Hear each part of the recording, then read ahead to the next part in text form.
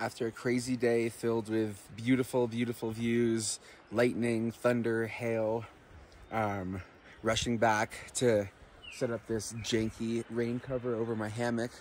I did some photography, had a nice relaxed afternoon, and I just had dinner and was about to just read and relax and slowly, make my way into the evening vibes. And lo and behold, as I was sitting there eating dinner, my hammock ripped. Look at that. Ripped. So, no sleeping for me here tonight. I do have a sleeping pad and a sleeping bag, and I could sleep on the floor, but I'm only 3 miles from the car, and all I was gonna do was wake up and go home to the car tomorrow. So I'm just gonna do that now instead. So farewell to Blue Lakes. Bye.